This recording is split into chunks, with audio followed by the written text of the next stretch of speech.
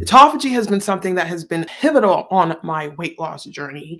And in this video, I'm going to explain to you how autophagy benefits weight loss, the benefits of autophagy overall, how to get into autophagy and how to trigger autophagy, and the definition of autophagy. If you're new here, welcome. My name is Deala Joy, and I've lost over 110 pounds on my weight loss journey. I lost the majority of my weight using this method to put myself in autophagy, known as 1 meal a day, which is just fasting for 20 hours a day and eating within a 4-hour eating window. It's a form of time-restricted eating. I use it as a tool to help me restrict binge eating. And it helped me restrict binge eating not only on the mental side, but the physiological side. And I'm going to get into that today because autophagy is a tool to help you restrict binge eating. I made this transformation with 1 meal a day, and this is my overall weight loss transformation as I started at 282 pounds.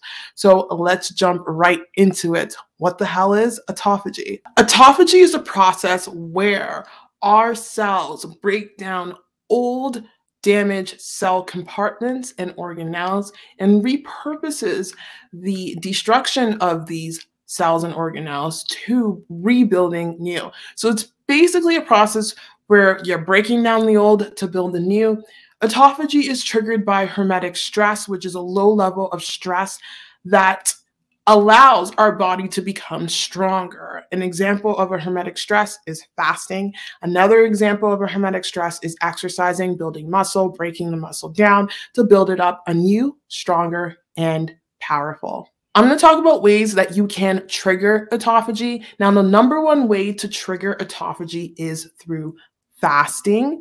However, there are other ways you can do it. So through intermittent fasting and fasting. Autophagy gets triggered at 17 hours of fasting. So that's no food, no sugar, no nothing. And it maxes out at 72 hours of fasting. Fasting is probably the most effective way to get yourself into autophagy.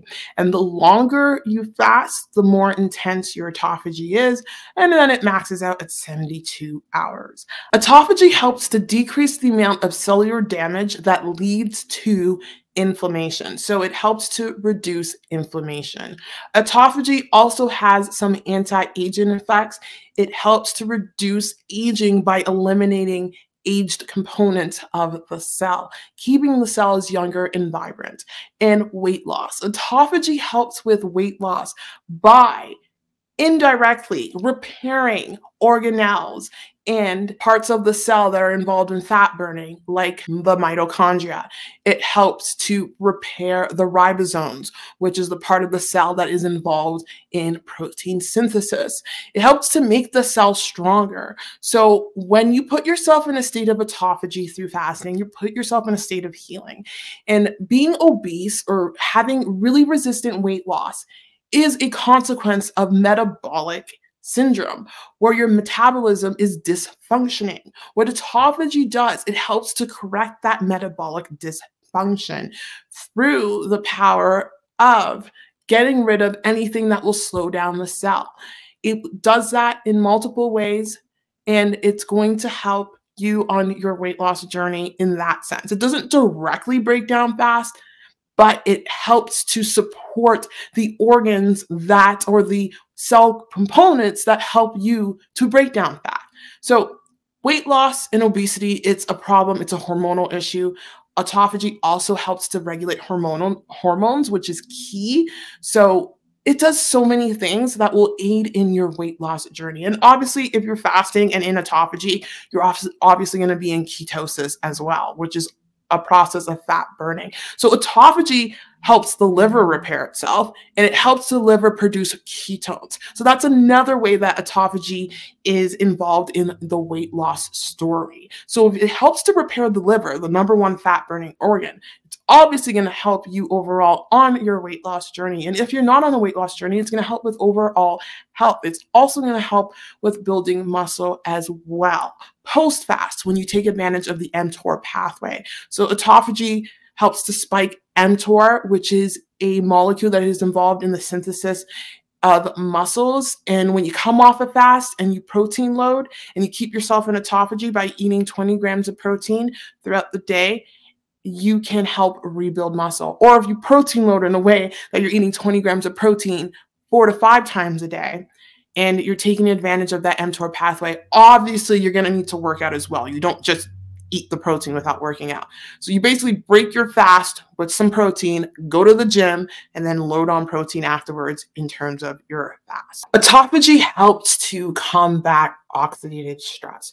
So oxidative stress is a condition where in our body we have more free radicals than we do antioxidants. That's why it's so important to eat your colorful foods, because that's antioxidants. So when you have more free radicals than you do antioxidants, free radicals are very damaging to the cell and they cause oxidative stress. And having more free radicals in your cells is related to chronic illnesses, chronic conditions, and cancer, because free radicals can harm DNA.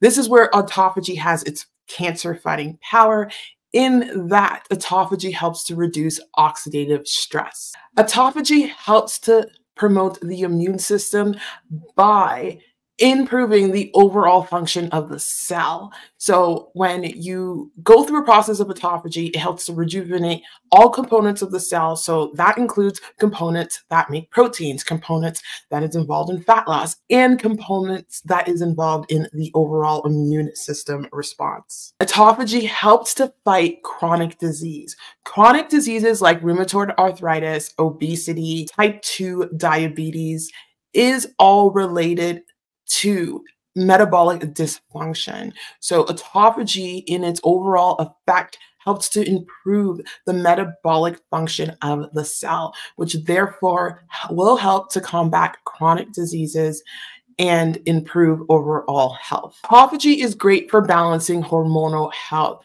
And weight loss is a hormonal system.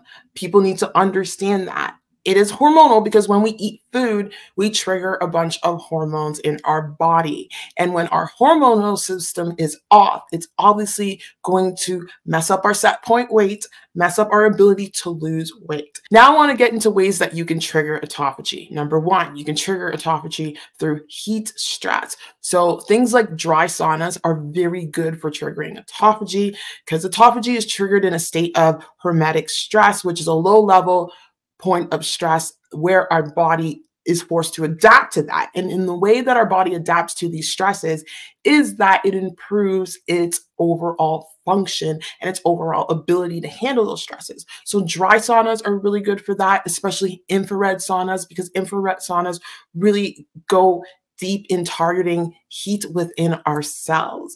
Another way to induce autophagy is through exercise. Exercise, again, is a form of hormetic stress where you're breaking down muscle and you're rebuilding it stronger than ever. So autophagy is triggered through exercise. Autophagy is triggered through acupuncture. This is something I just learned because I've used acupuncture and dry needling on my journey to help recover from my car accident while I was making this transformation on 1 meal a day. So acupuncture has a way to increase autophagy, probably through the puncture of the needle going in. And, there's like a small sense of like damage there. So there's repair, and that repair triggers autophagy. Sleep triggers autophagy, of course, because when you sleep, you're in a state of healing. And the keto diet triggers autophagy. Why does the keto diet trigger autophagy? Because when you are on the keto diet, you're burning fat for fuel. So you're basically using your own body's resources. So when your body is at a state where it has to use its own resources, that is what triggers autophagy. And another way you can trigger autophagy is through a caloric deficit. The body makes up for the lack of calories by autophagy, breaking down damaged proteins, damage old cell organelles, and using that as fuel. Anyway, I hope you enjoyed this video. This video was very interesting to research. So cool that acupuncture triggers autophagy. So cool that dry saunas trigger autophagy. And I love to go into my dry sauna at the gym, post-workout, and just to continue that autophagy. So if you made it this far into the video, just drop in the word healing, because we are healing our bodies. And I'm sending you mad love. Take care. Bye.